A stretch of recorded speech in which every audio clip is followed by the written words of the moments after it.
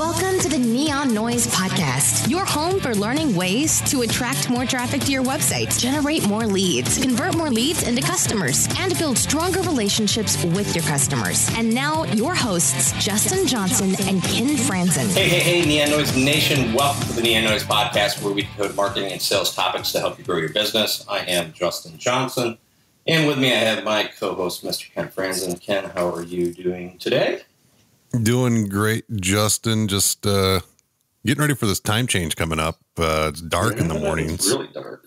And I'm not looking forward to it because that means it's going to get dark early. And I think they said last night somewhere I read that in a couple of weeks it's going to be sunset at 5:30. Ooh. And that's just a little not quite ready for that yet. But hey, I guess we got to get the shorter days before we can start creeping up to the longer days and the warmer weather. At least up in this region of the country, we don't get that beautiful weather. Yeah, the weather's changing down here. It's awfully nice in Florida right now, so I feel that. But longer days will be nice. So, let's get going. Today we will be speaking with Linda Dessau. She is the founder of Content Mastery Guide, where she helps wellness clinics and their practitioners attract new clients. Her You Talk, I Write blog writing service and blog editing service has helped her clients get better leads and clients through inspiring and educational content. A highly regarded expert when it comes to the blogging field, she has spoken at numerous conferences and publishes a blog with tips and tricks for business owners on her website, contentmasteryguide.com. Good morning, Linda. Welcome to Neon Noise. Good morning. Thank you so much for having me. Absolutely. Linda, do me a favor and fill in the blanks on anything I may have missed and share with us a little bit about your background. Oh, you did great. I've been helping other people with their online content since 2004 and launched this business in 2005. And in 2010 is when I really honed in on blogging as my area that I most loved helping people with, and also just found so much potential for business owners, just to be able to share their expertise, help their audience, and build up that credibility, by doing that. So it really became my little area of the huge marketing puzzle that I wanted to solve. That's great. Linda, we talk about this almost ad nauseum, but I loved this conversation because I still think that blogging something that I hear two sides. I hear there's so many people out there blogging. There's so many bloggers. The blogging market is absolutely saturated. And then I turn to a lot of business owners who aren't participating in the blog content creation, the act of blogging at all. And so while there are a lot, there are many that aren't. And so I wanted to let's start off, just kick this off with why blogging is so important. Why should it be a key component of a marketing strategy? Well, it's true that there are a lot of people out there. There are a lot of voices. There's a lot of clutter. There's a lot of bad content, which is a really good opportunity for someone who's committed to writing good content. And the reason it's so important is because it really creates a conversation with your prospective clients, your prospective audience. And, I like to talk about, when people ask me about SEO, I say, yes, great. Yes, blogging can help your SEO. And let's talk about some ways that blogging actually can help you without SEO. And I have this blog post on my site. It's all about, here's how to build your business Google not required, with blogging, Google not required. Because if you think about it, yes, it's great to be discovered by a stranger. Absolutely. That's fantastic. But, really, it's not the stranger who's going to be your most, ideal client or your most likely client. So, so I talk about three scenarios. The first way, from one friend to another. So if I'm looking for something, and particularly I work with a lot of wellness practitioners, so it's a very personal service, but really any kind of service-based business, if you're going into someone's home, if you're going to be performing some kind of very personal service to them or with them, or business service as well, you want someone you can trust. You want someone who's, who has some kind of connection with you, hopefully, someone has either worked with them or somehow has endorsed them to you. So from one friend to another, if you're looking for something, you're going to ask your friends, and your friends are going to say, hey, go to this person.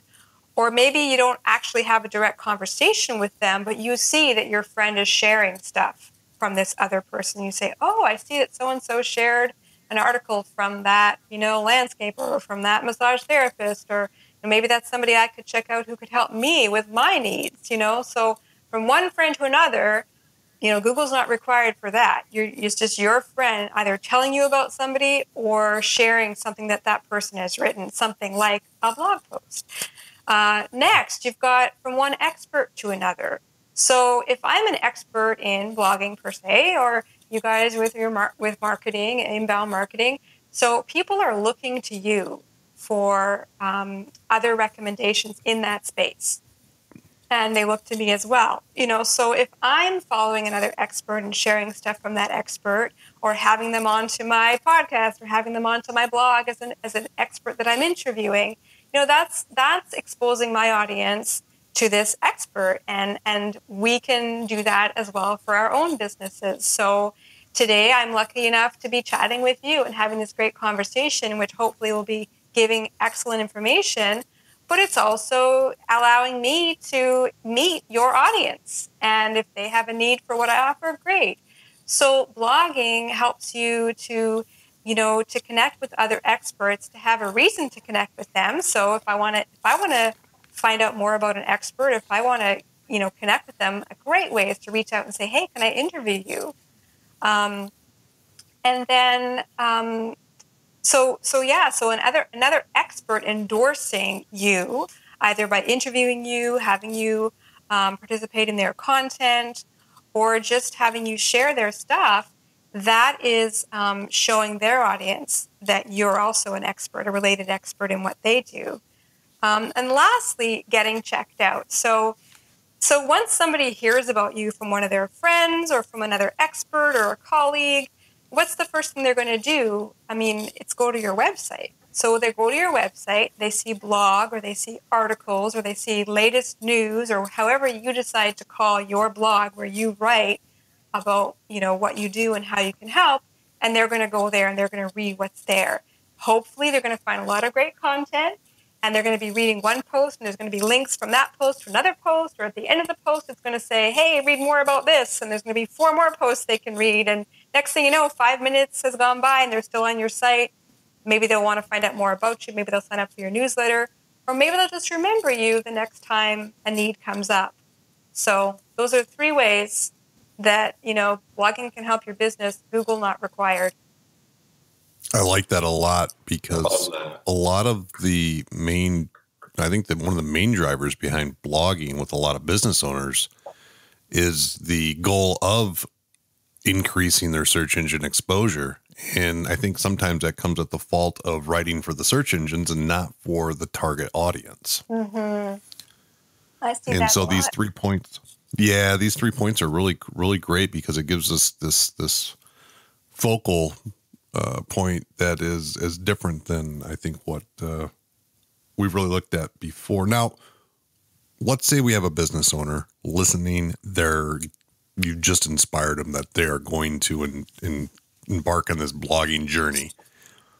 What would be the first thing? Because this is the question we get all the time. That's great, but I don't know what to write about. What would be the first thing that you would recommend a business owner write about? Or how do you approach or coach others on topic creation, or just what they should focus on? That's a great question. And it's an important question. And I encourage everyone not to just jump in willy-nilly, but to have a plan. So I teach people a 4-step planning process, which I'm happy to go through with you now. People can also download it from my website, contentmasteryguide.com/plan.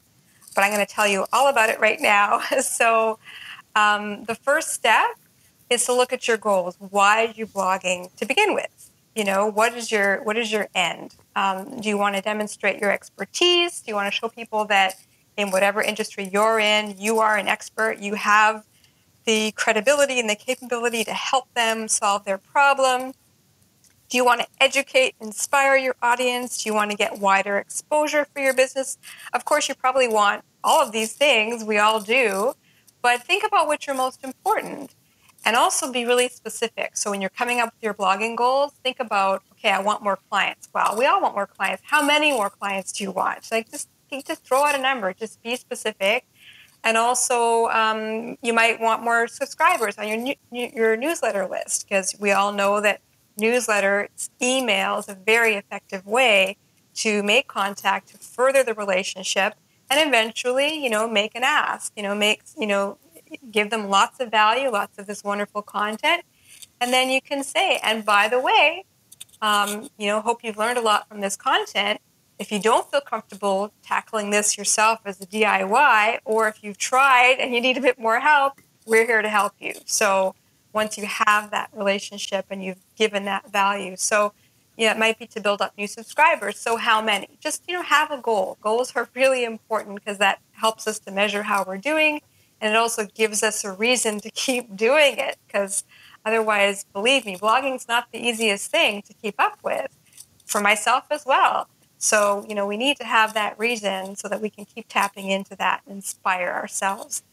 The next step, and you talked about this, like, what do you blog about? So the next step is really, really important, and it's deciding what are your 5 to 7 topic areas or categories. What are those going to be for you, your blog, your business? What do you want to be known for? What do you want people to equate with you and your business? So think about the services you provide, the particular target groups you might be working with, or whatever the topic areas that you know the most about, that you want to be known for, that you have value to provide, and that people are looking for, that solve a problem that people actually have. So, choose 5 to 7, not too many more than that, or it gets overwhelming and cluttered, and you don't want to have too few, because you want to give yourself lots of different things to write about, and you want to give people, enough information. So I've got everything you need to know about categories in a blog post that I wrote, contentmasteryguide.com/cat for categories. Just go there. It's a complete guide to choosing the best categories for your blog. And again, these topic areas, they extend beyond your blog. So when you're on social media, for example, and you're sharing things that other people have written, like from either major media sources or from other experts, whatever the case, you want to make sure that what you're sharing has to do with one of those 5 to 7 topic areas that you've claimed, because you want everything you do across the web to come back to those areas, because you really want to be known for that.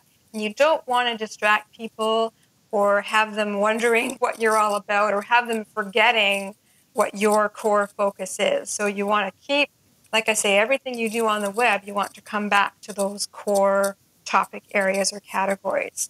So once you have that, you know why you're blogging, you know what you're going to be blogging about.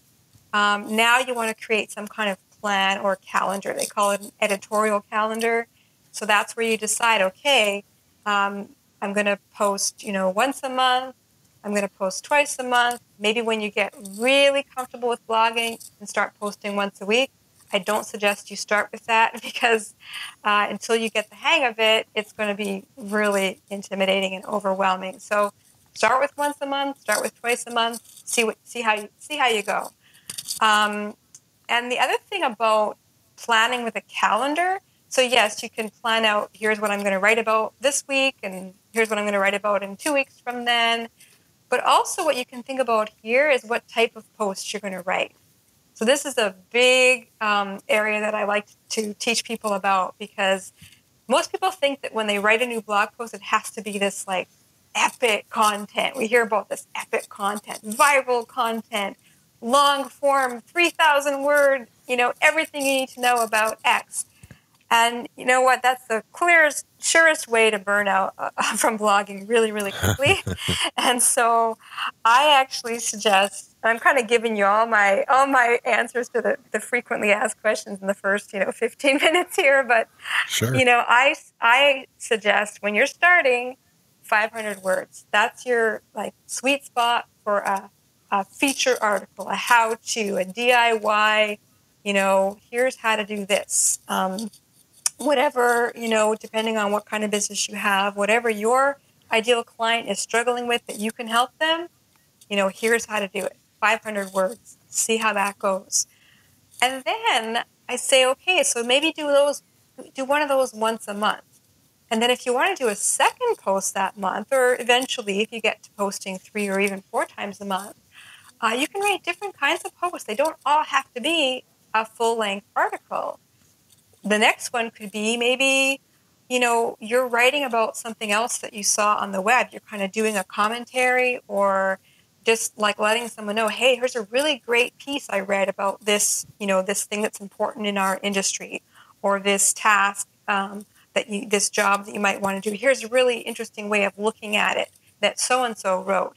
And maybe spend, a paragraph or 2 talking about the expert, talking about who wrote it, how you discovered them, why you think they're even worthy of looking at. So, hey, I've known this person for a few years.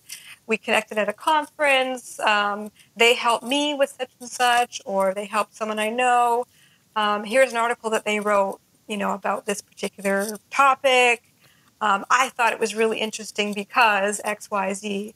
Or you could even say, I agree with this, but I didn't agree with this. What do you think? Like, just kind of give your own commentary. Don't let them forget that you're the expert. You're an expert, and you're sharing this other piece of content with them. And then, you're the one who discovered the content, and you're the one who's telling them why it's so great.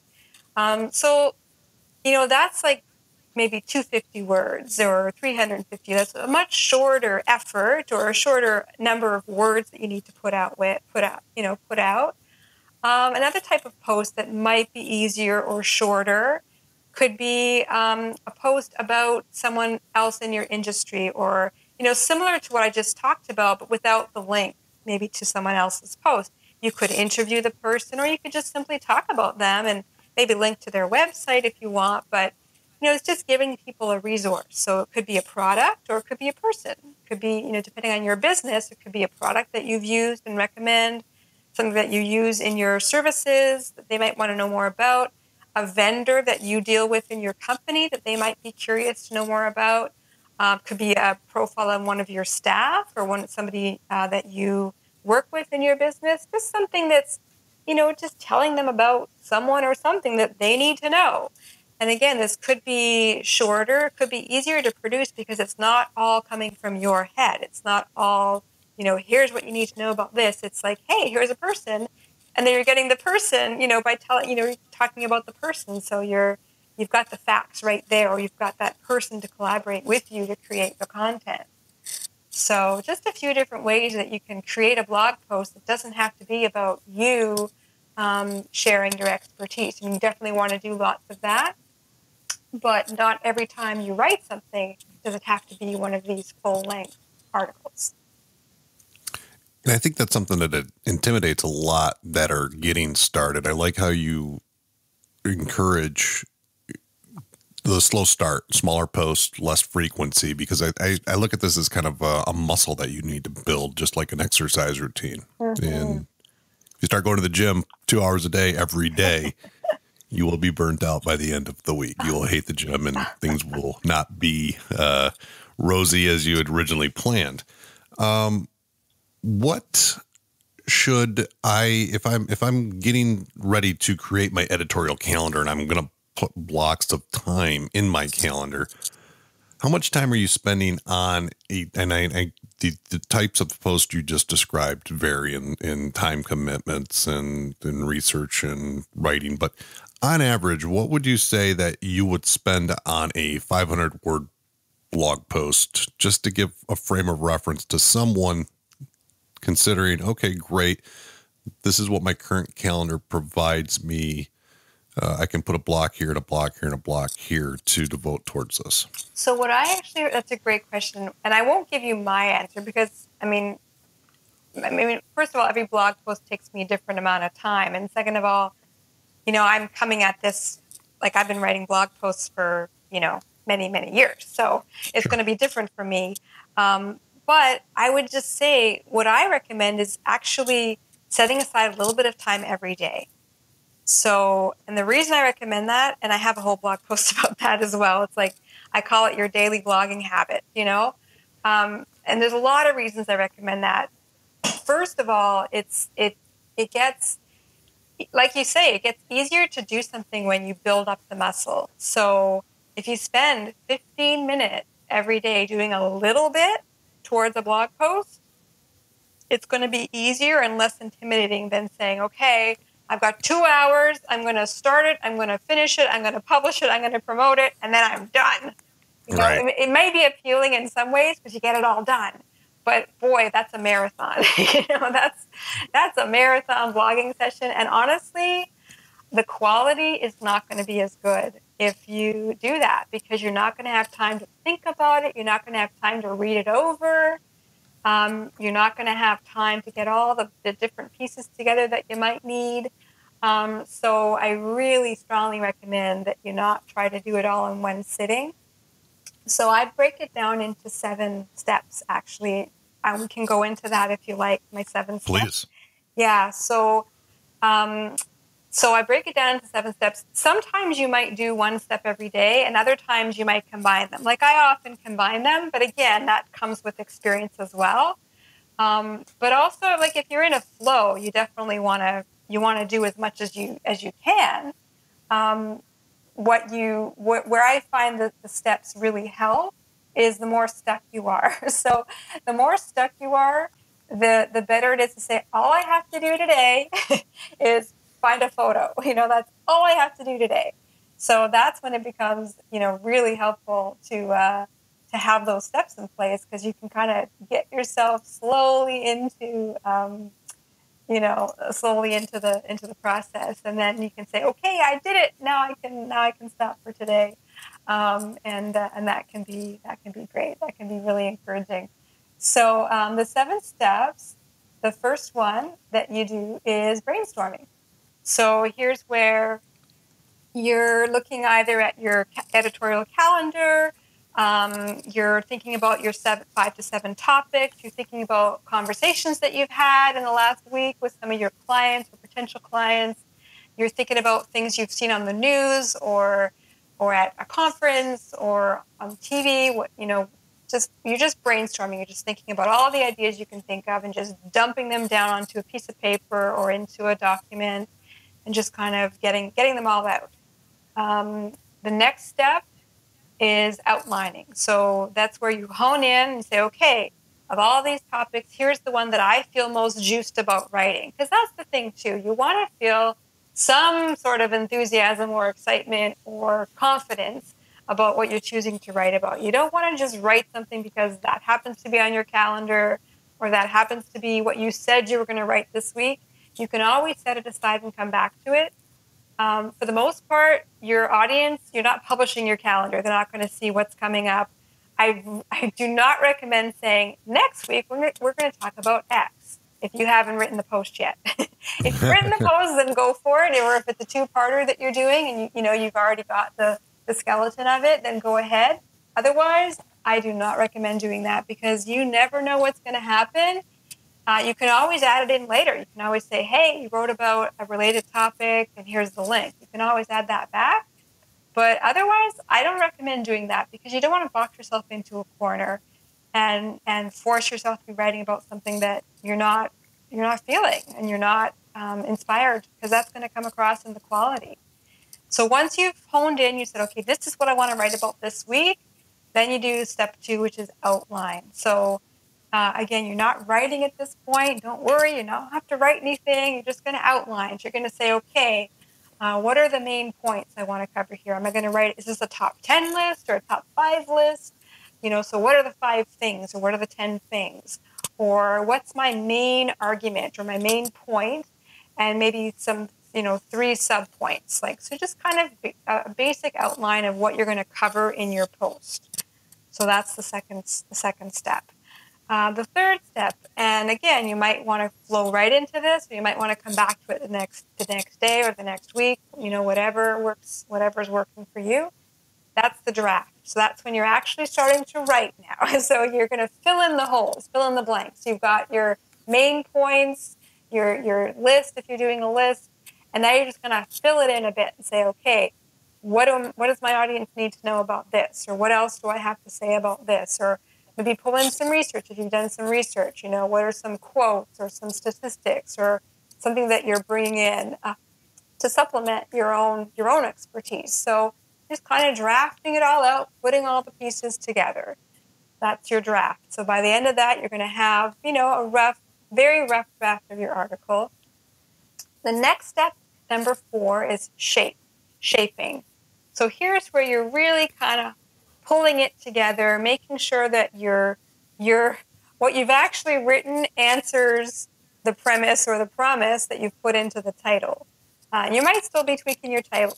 In fact, you're definitely going to do that in this part. So in the shaping process, this is where you're finalizing your title and saying, okay, what am I trying to say?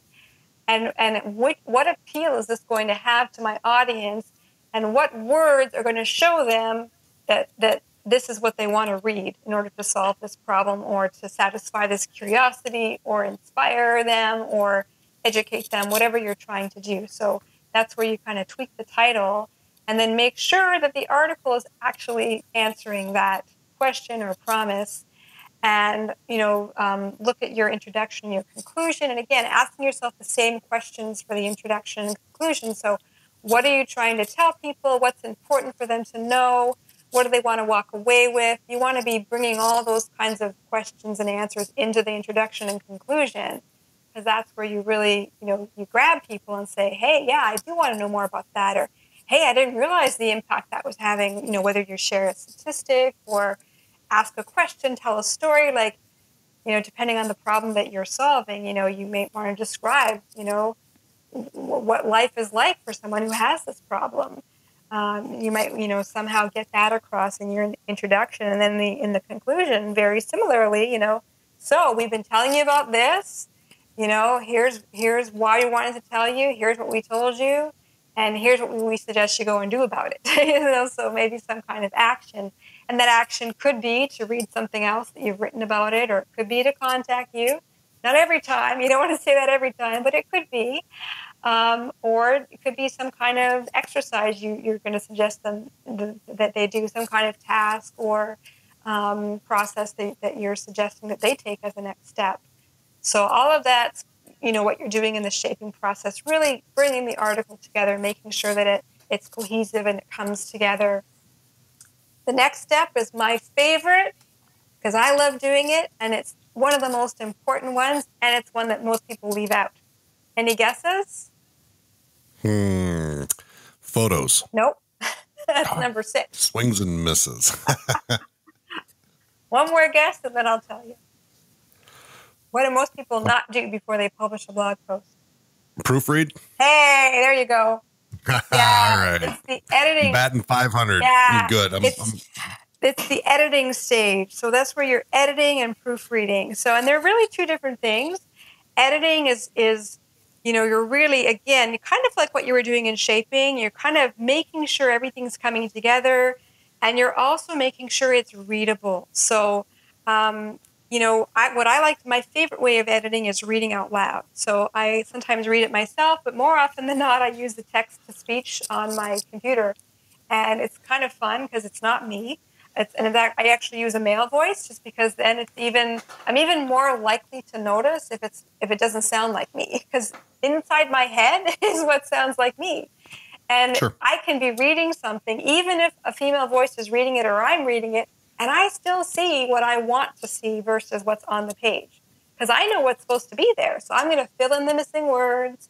I'm going to skip over the typos. But if I'm hearing a male voice read it, somehow it just really helps me to spot things.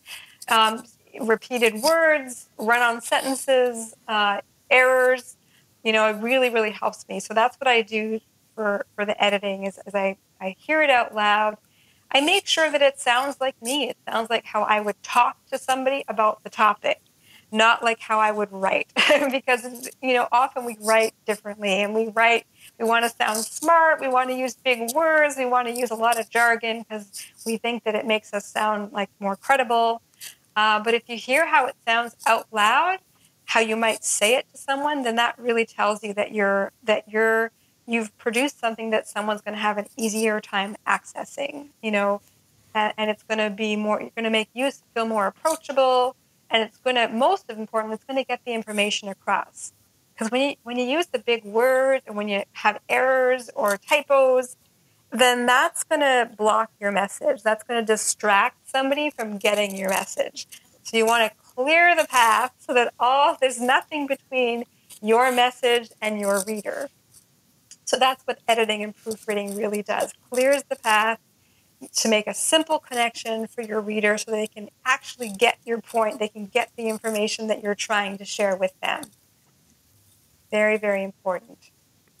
Okay. So the next step is the one that you mentioned, which is decorate. So decoration now. You're going to decorate your post with a photo. So you want to find a photo. There's different ways of going about choosing your actual photo. First, I'll just say, what not to do here. Don't Google picture of X and then choose the first one that you see, because more than likely that image it belongs to somebody else. It's on their website. They own it. You don't have permission to use it. So, and I'll say something else. There are very unscrupulous people out there in internet land who have placed photos that they know people are looking for so that they'll be found in these searches. They wait for you to take it, put it on your website, and then they come after you with they threaten legal action if you don't pay them, X number of dollars, because they've copyrighted. I'm so glad you brought that up. Pardon? I'm so glad that you brought that up. We've talked about this in the past quite a bit, and people just don't realize the negative effects of doing that. Absolutely. I mean, so yes, you want to protect yourself against lawsuits and really, really expensive mistakes. But as a writer myself, I mean, where my heart goes is you don't want to steal something someone else has produced. Like you don't, I'm a content creator, so you want you want to have respect for other content creators. So that's always my primary, argument or rationale for encouraging people to do it the right way is, you want to showcase people who've created content, and you want to honor and respect them, and not just use their work without their permission. So you look for royalty-free image. You look for royalty-free. That's or you look to purchase a license. So you can look at there's free sites, lots of free sites out there. There's Creative Commons. That's another thing you can look at, which gives you very specific guidelines how you can use the photo. So some people, it might be, go ahead, use it however you like. You don't have to give me credit. You can change it. You can have it on something for sale, whatever you want. Others may have more strict guidelines. You can't use it for commercial use. You must credit me. You cannot change or modify the image. So you need to be sure of what you're buying or what you're using and what permissions that you have. So absolutely. So I've used Fotolia.com a lot. I've used Deposit Photos. I have used, let's see, I don't have it in front of me, but there's a lot of different ones. You can search, and you guys might have recommendations that you can share. So once you find a reputable site, and you know that you can, you can use what you're finding here. As far as searching for your image, so sometimes you might want to be literal, and you might want to actually have a picture of whatever it is you're talking about. Other times you might want to tap into emotion, and I think more often than not, that's a really effective way to go. So think about the person who has the problem that you're solving with this article, and think about, you can either think about how they feel when they have the problem, and you can kind of show, like, because I've done this a few times, like if I'm talking about writing clearly, I might find a picture of somebody looking at a computer and looking really confused because, it just kind of taps into that. And this is what you don't want. You don't want your blog reader to look totally confused when they're trying to read your post or look around your website. So, or you might want to find a picture of the after, like the solution, when the person is has happily solved their problem, this is how they might look, or this is the expression, or this is, this is a picture of them, like with whatever it is that they've accomplished, behind them. So that's just one way of looking for images, is to tap into the emotion. And other than that, I mean, the whole purpose of having an image is to catch someone's eye. So you do want to find something that's eye-catching, especially on social media when you're sharing a link. It's so much more appealing and attention-grabbing if there's an image attached to whatever it is that you're sharing. And in this case, you're sharing a link to a blog post. So you want to have that image there that's going to grab their attention and say, hey, why is that person confused? Or, hey, why does that person look so happy standing in front of their, freshly manicured lawn, or whatever it is that you're blogging about. So, sure. So that's the seventh step. Sorry, the sixth step. We have one more, and that's the seventh step. And that's tease, the big tease. So in this step, and I encourage you to do this while you're in the writing process and not later as kind of a separate project. And this is where you're writing the teaser text that you're going to use on social media. Like I talked about having the image there, that's great, but you also need to have some words. And the title of your blog post might be one of the things that you share, but it's not necessarily the most captivating. So I suggest that you write a series of messages, especially for a site like Twitter, because you're probably going to want to share several times about this particular post, because things move so fast on Twitter that people may not see it the first time or the second time. So I suggest that you write a series of messages. Also, you want to write a series of messages for the different platforms. So you don't just, create one and put it everywhere. You want to create different ones for the different settings. Every social network has a slightly different culture, and in some cases, a very different culture. Facebook is very different from LinkedIn, and Twitter, of course, has the character limit, although I've heard that it's expanding. I'm not sure when that's rolling out for everyone or for anyone, but in the meantime, there are character limits to Twitter. And I don't think it's ever going to be as long as what you can do on Facebook or LinkedIn. And again, it's just a different culture. It's a very different culture. So you want to be writing something that's appropriate for each of the platforms and not just sharing automatically. I strongly recommend disabling any kind of automated posting that you may have going on with your blog or your website. There's plugins that do it. Also within social media networks, there's ways to do it. You're posting on LinkedIn, it says, hey, you can also post this here. I suggest not doing that. First of all, it makes things look really automated.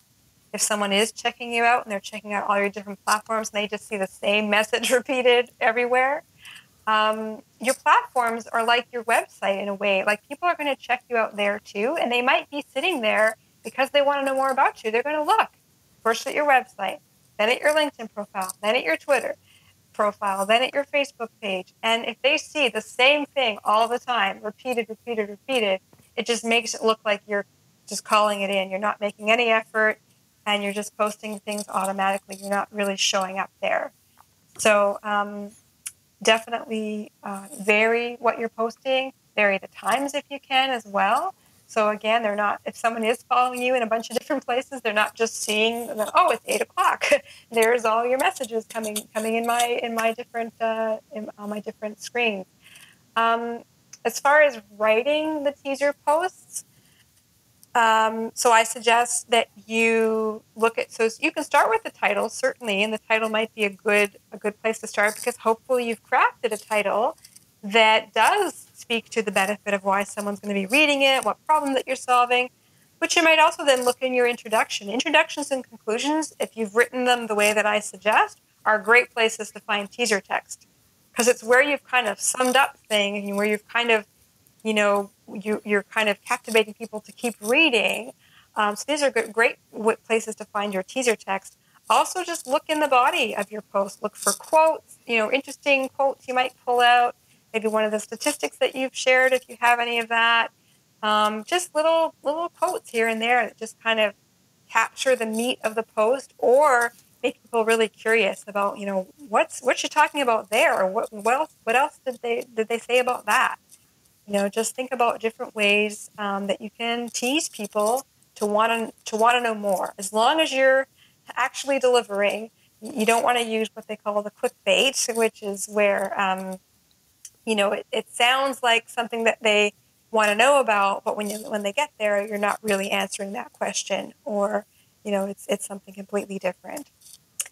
So those are the 7 steps. I love it. What would you recommend as far as a number of teases to create? Twitter, the feed, you're right, the feed moves very fast, and I don't think that any of us can wait until we get to 280 characters, because I think we're all excited for that, even though once we get there, we're going to be like, this isn't enough. But at any rate, Twitter, the feed moves very fast, and because of that, you feel the need to feed the feed more than maybe Facebook or LinkedIn. But how many teases would you write for each platform? Yeah, definitely. It definitely depends on how active you are. Like, for example, so typically what I do is 3 tweets, and then just 1 each for Facebook and LinkedIn, until you know how the post is doing. Like, when a post gets really popular, then definitely you want to start repeating it.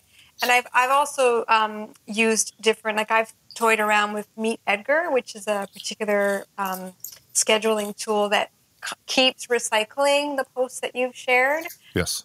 Which is great. And so over time, you definitely want to keep sharing them. But in that first week, I just do like typically 3 for Twitter, 1 for Facebook, 1 for LinkedIn. And again, it depends on how active you are. If you're really active on Facebook and LinkedIn and you are posting a ton of updates, then definitely you can sneak in 1 or 2 more. Because again, if someone's looking at all your profiles all at once, they don't want to see just repeats.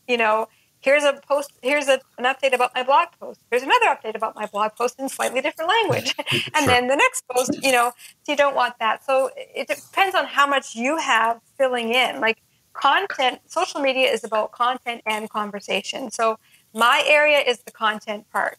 But in between the content part, you need to be having conversations. You need to be doing other things on those they're called social media networks, so my typical answer would be 3 and then 1 and 1, but it depends on how active you are. I have one client, and so we were doing 3 for a long time, but then I started to recognize he's not posting anything else. So I'm going to pare back and just do 1 tweet, and maybe try to get into to pipe up now and then on Twitter, so that it's not just looking at if someone looks at his account, they're not just seeing all of my teasers. Sure. But it depends on how active you are, but that's sort of where I start. Okay. Great advice. I'm just loving your multiple steps to everything. And I awesome. Can't wait to drop in these links in the show notes for everyone to be able to go to your website and reference these things you've spoke of, because these are great, and I'm a methodical person, so checklist or step-by-steps is makes me feel warm and fuzzy, so I appreciate that. Me too. Now, when we get to we've written the post, we have this great content created, but it has to have a home, so a website. What platforms do you use, or where do you like to publish your content? We could lots of WordPress sites out there. WordPress is the you can say quote unquote, but it's the go-to blogging platform. But you have other sites out there. LinkedIn, you can post your content directly to LinkedIn. You have Medium.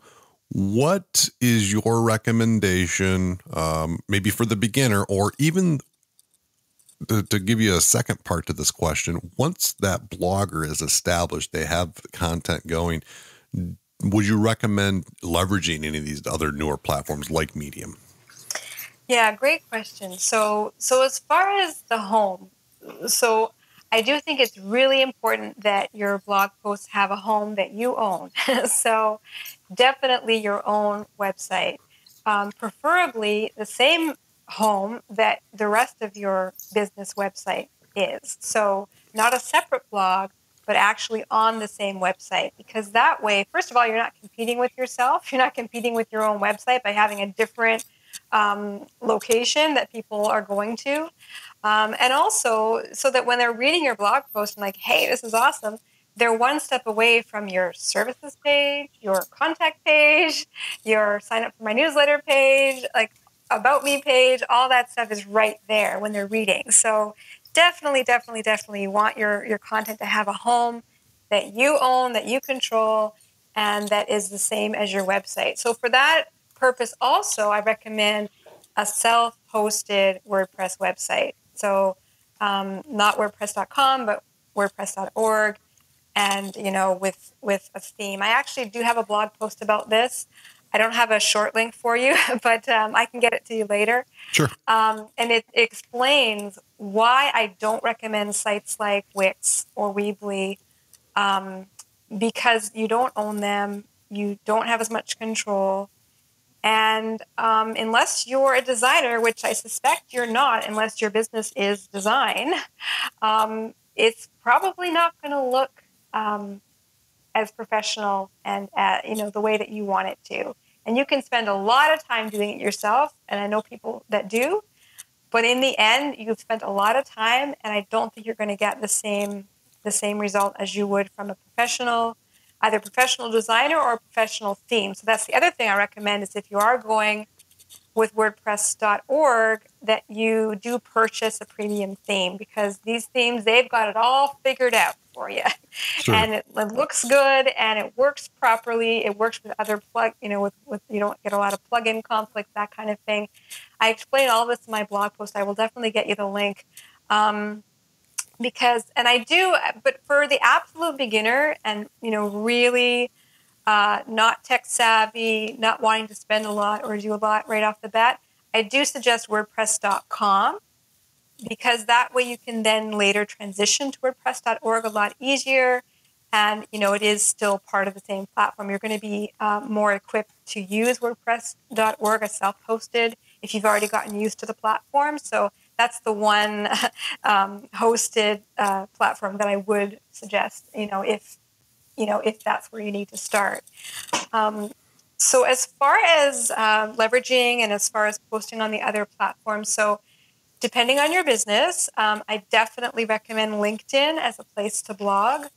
Again, I still recommend having it on your own site first and then reposting it. And for myself, I usually wait sometimes a week, sometimes a few months. It just depends on where I'm at. But I have other clients where we do it almost simultaneously.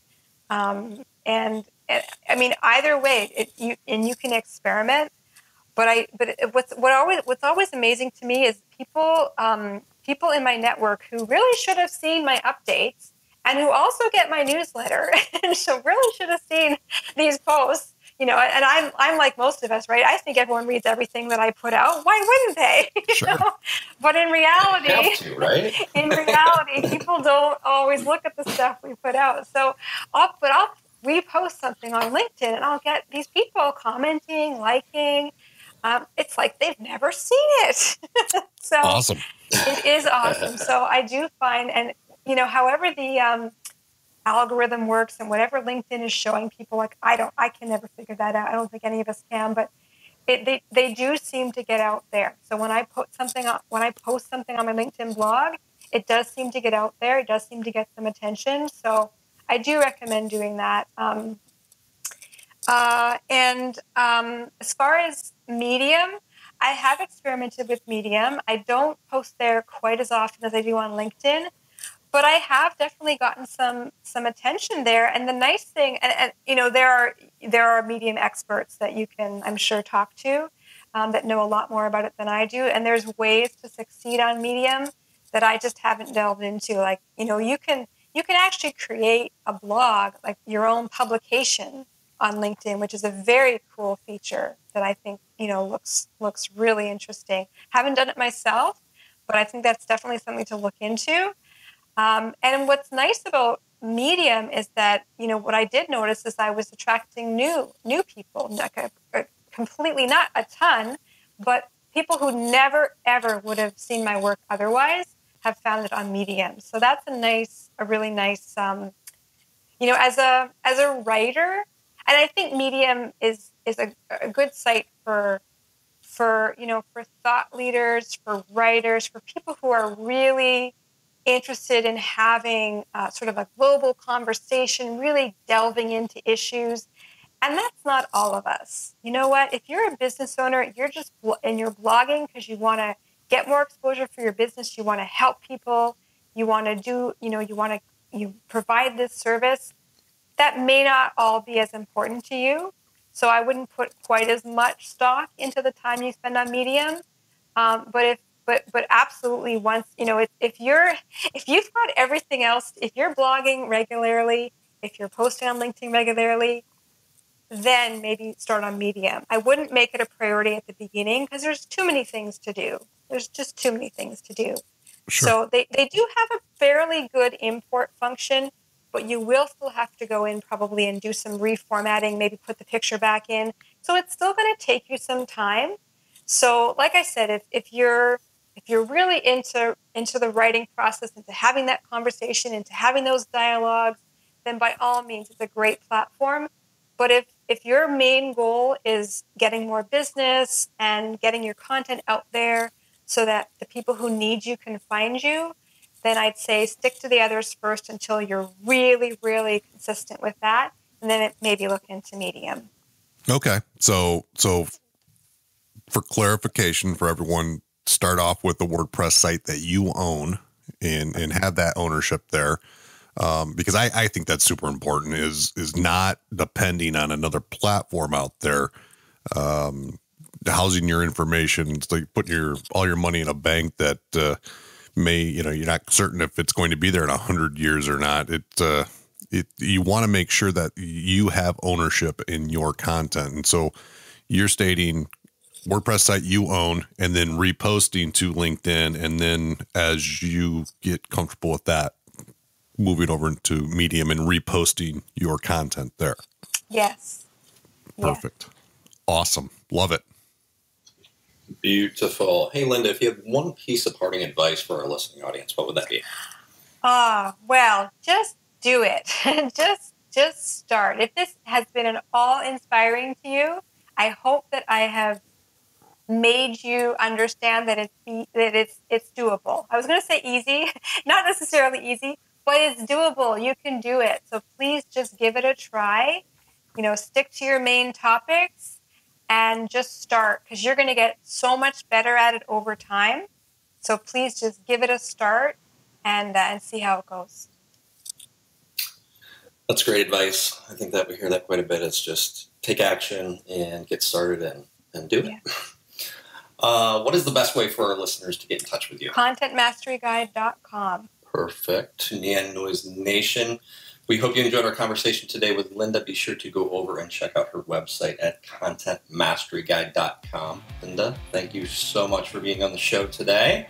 My pleasure. As always, the show notes from today will be available at neongoldfish.com/podcast. Until next time, this is Justin, Ken, and Linda signing off. Neon Noise Nation, we will see you again next week.